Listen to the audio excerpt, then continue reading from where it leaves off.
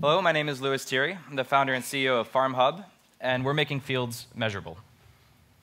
So agriculture is an enormous industry, of course. Farmers in the US alone take home about $400 billion a year, but it needs to get even bigger. By 2050, we have to increase production by 70% to meet a growing world population.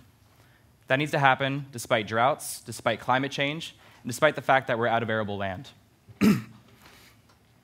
Fortunately, we've only begun to start applying the best of our modern technology to agriculture, our ability to process data and make good decisions. Data is valuable, and it is the future of the industry. Leaders agree. Monsanto acquired Climate Corp for nearly $1 billion in 2013, and investment in the space has gone from $150 million in 2012 up to $1.8 billion in 2014, even more this year. But if data is the future of agriculture, where's the data coming from? Currently, tractors and combines are where all the good data is coming from. And we're starting to use more satellites and drones, but all these devices have the same shortcoming. When the device isn't there measuring, there's no data, and you can't make decisions.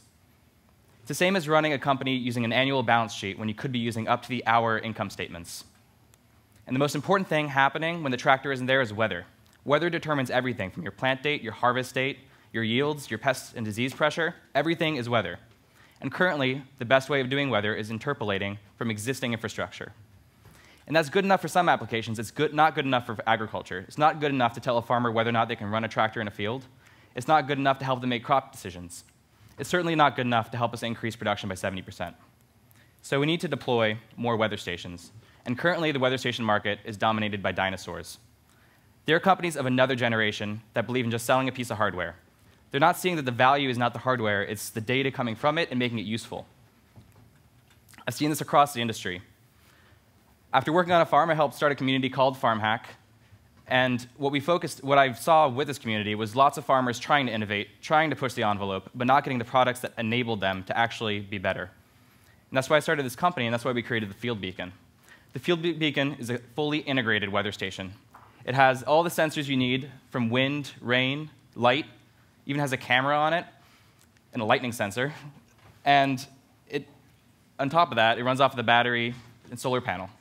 And what we really stand out is the fact that we help you get the data out of there. We include this cellular module, but also a service that gives you the connectivity in the field, and also a cloud database that interacts with the device, harvests the data, and provides a useful data API and an app.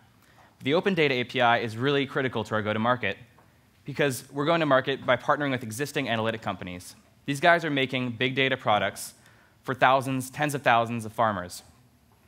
They're helping them decide how much to irrigate, how much fertilizer, how much seed. But they're doing this by combining many different layers of data. What we're allowing them to have is a really, really great weather layer.